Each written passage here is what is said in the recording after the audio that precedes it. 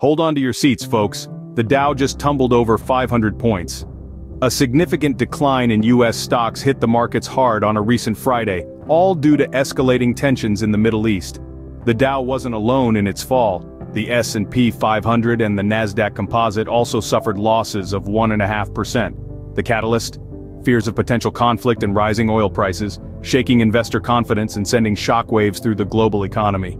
Investors are scrambling for safe havens amidst the chaos. What does this all mean for the average Joe? Let's break it down. This stock market tumble isn't just a headline, it's a seismic shift that shakes the foundation of the economy. With oil prices spiking, production costs rise, stoking the fires of inflation. The result? Everything from your grocery bill to your mortgage payment could increase. And as these pressures mount, consumer sentiment towards the economy dampens. It's a ripple effect, where the waves of Wall Street reach the wallets of Main Street. The ripples of this market downturn are felt far and wide. So, where are investors running to in this storm? In the face of such market upheaval, investors are seeking refuge in traditionally safe assets, such as bonds and gold.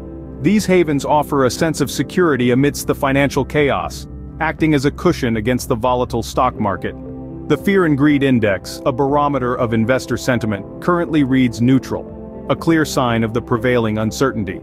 This indecision, this hesitation, is a telltale symptom of a market in turmoil. In times of turmoil, it's all about safety first.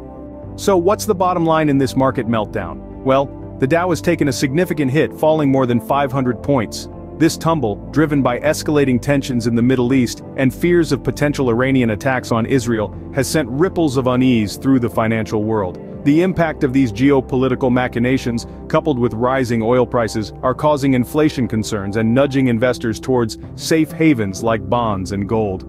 Keep calm and carry on, folks. The market is a roller coaster and this is just a dip.